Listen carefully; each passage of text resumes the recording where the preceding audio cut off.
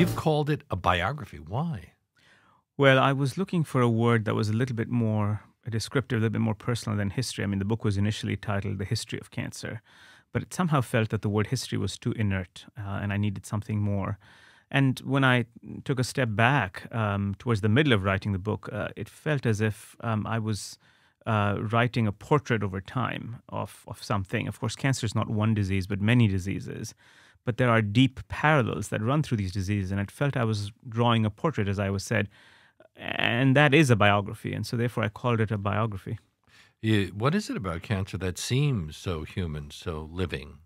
Well, part of it is that cancer cells exploit processes that are very fundamental to our lives, and by this I mean that the very genes that are altered that unleash cancer are genes that usually play very typical functions in our normal cells. I'll give you one example.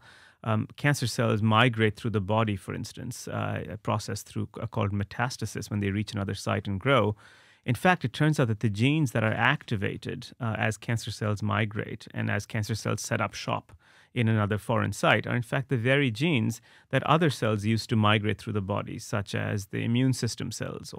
So in other words, cancer is constantly imitating or perverting normal processes, and therefore, again, there's a quality of normalcy hidden within its abnormalcy. Well, you said earlier that cancer is really a lot of different things. Is this the thing that they all have in common?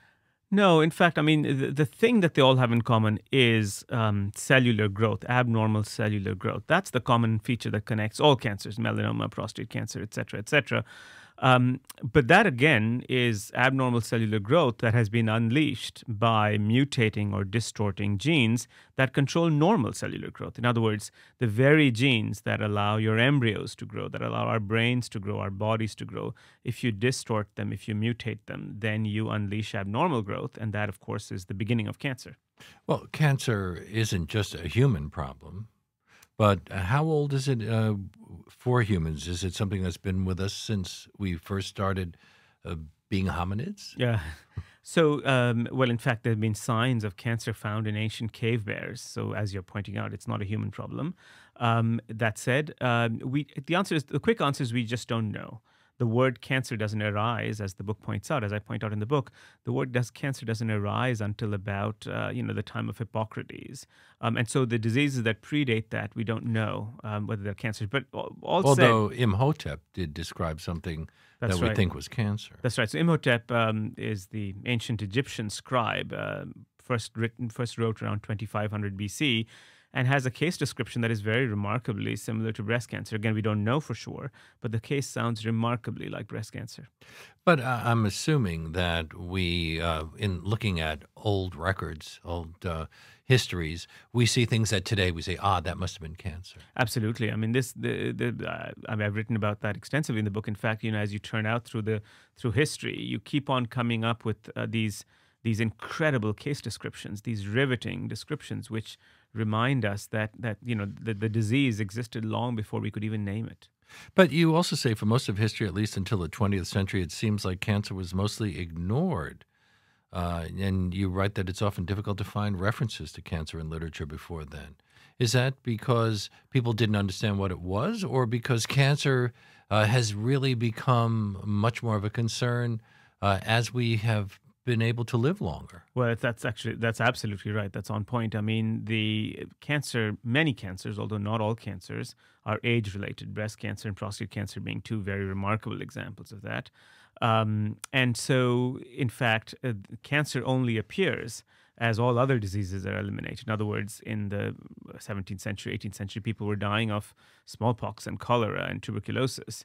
And it's only when those other diseases are lifted off, it's when the veil of other illnesses is moved, that you actually encounter cancer. So, and we're seeing that with Alzheimer's now. We're seeing that with many, many degenerative diseases that are related to aging, ultimately, absolutely. When did the word cancer enter our vocabulary? Well, the word comes to us from the Greeks, has a fascinating derivation. The etymology of the word comes from the fact that Hippocrates apparently imagined tumors as crabs, a solid tumor as a crab buried under the skin, and the blood vessels around it sort of spread out like the legs of the crab. So it's a reminder how much of the disease is still buried in metaphor. And you write that naming the disease is often more important than describing its characteristics. Well, the naming of a disease is a very important moment because it allows us for the first time to discriminate that from normalcy. It is a moment in time. It's sort of like it's like separating the wheat from everything else. And it's by naming a disease and by putting it as a category that pathologists can begin to discover what the commonalities and differences are. And that happened in cancer around, as I said, the name is very old, but the pathological description of cancer really comes from the 18th century.